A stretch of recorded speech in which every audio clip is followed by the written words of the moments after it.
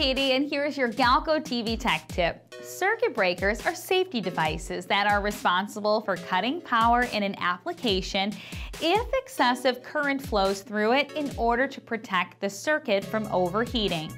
In many cases, short, overload, or open is more likely than a bad circuit breaker. But it is important to know how to check the circuit breaker to determine if it is the part at fault.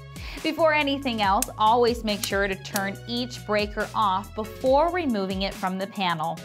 Then you should check to see if the breaker has been tripped.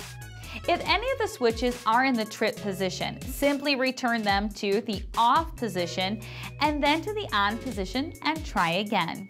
If the breaker does not remain on or emits a humming sound, proceed to pull the wire out of the circuit breaker and test again.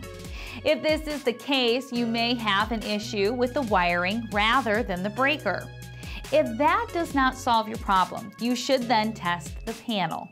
First, remove the wire from the breaker and test the active breaker with a voltmeter.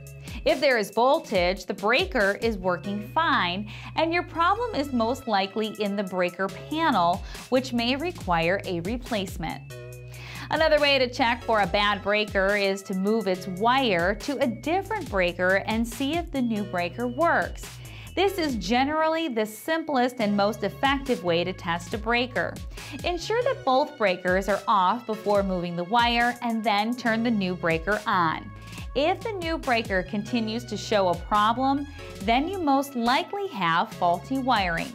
If the new breaker works fine, then the original breaker has an issue.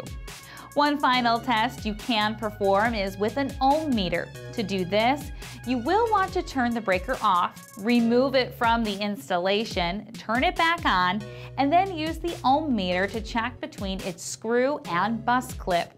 A reading of any resistance indicates that the breaker is faulty and needs to be replaced. You can view our full selection of circuit breakers at galco.com.